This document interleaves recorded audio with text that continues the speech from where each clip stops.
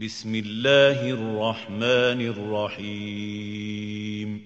السلام عليكم ورحمة الله وبركاته. معكم محمد شاهين التاعب من قناة الدعوة الإسلامية على اليوتيوب، وفيديو جديد من سلسلة اعتراف خطير. الاقتباس اللي هنقرأ منه النهاردة من نفس المرجع اللي قرينا منه المرة اللي فاتت، لكن حبيت علشان الفيديو ما يطولش ان انا اقسم الموضوع على فيديوهين. هنقرأ من كتاب من سلسلة دراسات بيبلية، مقدمات في الكتاب المقدس للخوري بولس الفغالي والأب أنطوان عوكر والأخت بسمة الخوري، من إصدارات الرابطة الكتابية، مرجع كاثوليكي في غاية الأهمية. وزي ما قلت في الفيديو اللي فات إن الخوري بولس الفغالي أب مشهور جدا جدا، وكتاباته ومؤلفاته في موضوع دراسة الكتاب المقدس كثيرة جدا وممتازة جدا. ما زلنا بنتكلم عن موضوع قانون الكتب المقدسة، وما زلنا بنتكلم عن العلاقة ما بين القانونية والإلهام. الاقتباس بتاع الفيديو اللي فات كان من الصفحة رقم 15. المرة دي هنقرأ اقتباس من الصفحة اللي بعديها، الصفحة رقم 16. ركز معايا قوي في الكلام اللي هو بيقوله ده. لا تستطيع الكنيسة أن تحول كتابا لا ملهما إلى كتاب ملهم. يعني إيه؟ يعني لو الكتاب مش ملهم، الكنيسة مش هتقدر تخليه ملهم، لأن المفروض من ناحية تاريخية الكتاب مكتوب بإلهام من الله، ده حدث تاريخي. فإذا ما كانش الكتاب مكتوب بإلهام من الله، إزاي الكنيسة هتحوله إلى إنه كتاب ملهم؟ فبنرجع مرة تانية للسؤال اللي احنا اتكلمنا عنه في الفيديو اللي فات. طيب هل كل الكتب الملهمة دخلت ضمن القانون؟ الطبيعي والعقلاني والمنطقي إن انت تقول هو ده معنى القانون، ان الكتاب مكتوب بإلهام من الله، يبقى ده كتاب مقدس، يبقى لازم يكون قانون. لكن كأن بولس الفغالي بيقول ان لا، الكتب الملهمة دايرة كبيرة بداخلها دايرة اصغر اللي هي الكتب المقدسة، فمش كل الكتب الملهمة اصبحت كتب قانونية. في الوقت نفسه بيسلط الضوء اكتر على سلطان الكنيسة، لانه هو عاوز يقول ان بما ان الكنيسة قالت ان دي كتب مقدسة، الكنيسة ما حولتش الكتب دي من كتب غير مكتوبة بإلهام من الله الى انها اصبحت ملهمة. لا، امال الكنيسة عملت ايه؟ ولكن بسلطتها، سلطة الكنيسة، تعلن أن كتابا من الكتب ينعم بالإلهام الإلهي، وأنه بالتالي قانوني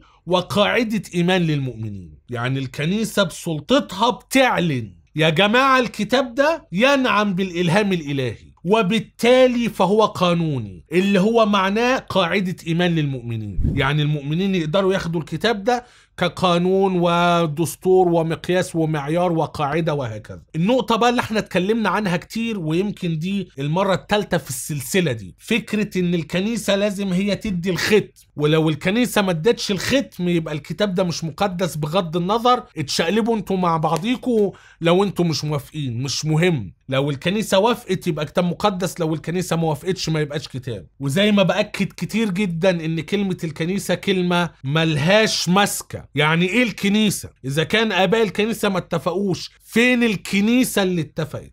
طبعا بخصوص الكنيسة الكاثوليكية تحديدا يمكن الدنيا واضحة اكتر، لان هم عندهم سلطة البابا وبابا روما وعصمة البابا وفيلم كده. فبالتالي لما نقول الكنيسة الكاثوليكية، الهيكلة الكنسية المقصودة.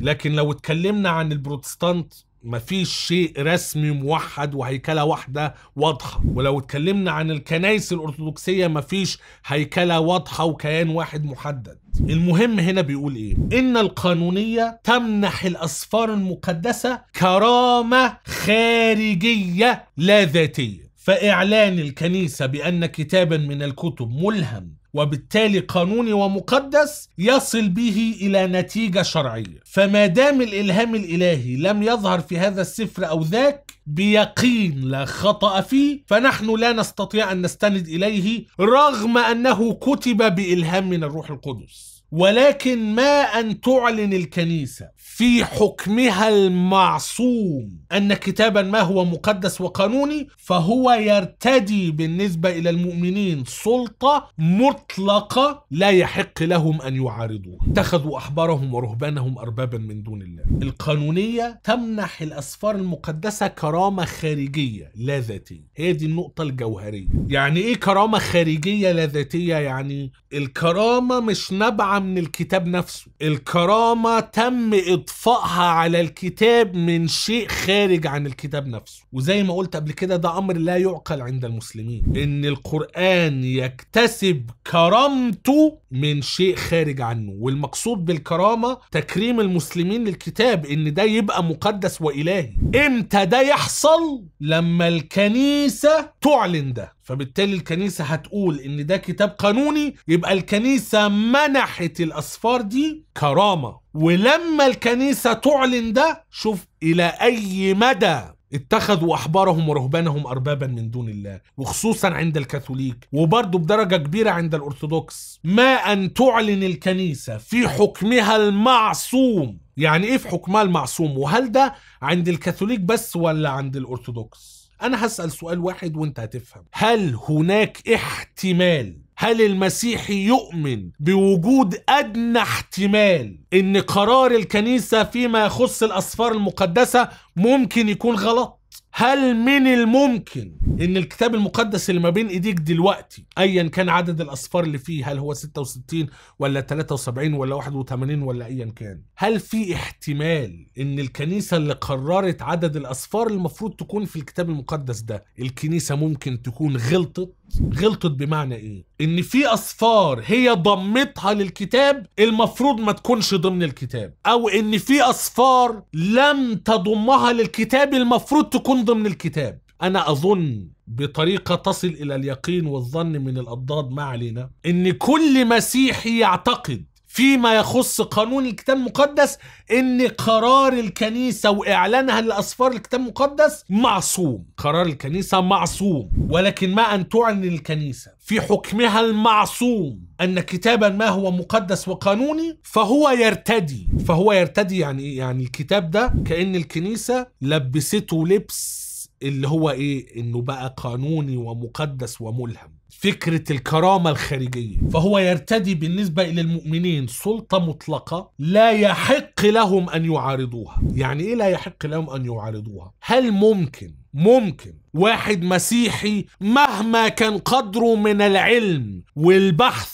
والدراسة والدراية والتعمق في التاريخ المسيحي المبكر انه يعارض القانون اللي الكنيسة وضعته؟ على سبيل المثال، في بعض الآباء كانوا بيؤمنوا ان رسالة راعي هرماس من الأسفار المقدسة، وفي بعض الآباء كانوا بيؤمنوا ان رسالة برنابا من الأسفار المقدسة، وغيرها من الأسفار اللي كان عليها خلاف ما بين الآباء خارج العهد الجديد كانوا بيقبلوها كأسفار مقدسة. هل ممكن يأتي هذا الباحث اللي احنا لسه واصفينه من شوية ويثبت بأي طريقة إن الأسفار دي المفروض تكون ضمن القانون، وإن الكنيسة التي وضعت القانون الحالي أخطأت ولازم الكتاب ده يكون ضمن القانون الآن؟ هل ده احتمال وارد أصلا؟ المسيحيين بالتأكيد لا يعتقدون ذلك، وبالتأكيد لا يعتقدون إن ده احتمال وارد إن الكنيسة تكون غلطت لما حددت قانون الكتاب المقدس. وبالتالي هو ده معنى